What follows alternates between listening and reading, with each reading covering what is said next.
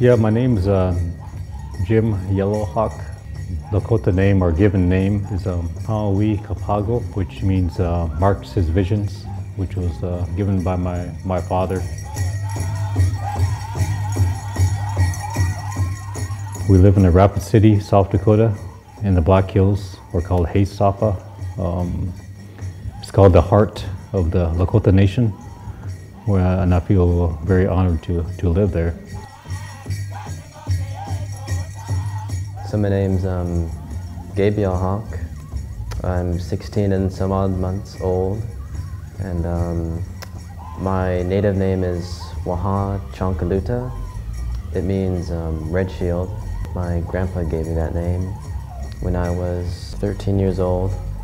Well, I think I started dancing as when I started walking, and I still had this coyote. When I was born, I guess I was brought into it.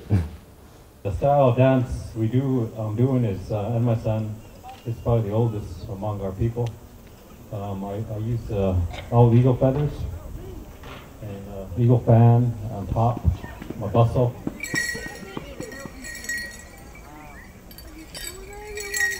We call it the Wambly.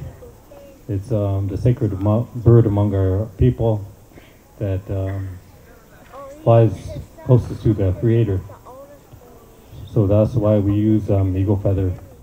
My regalia is like based off of the American flag, and my uncle Clifford was a veteran, and so was my great-great-grandfathers in World War II.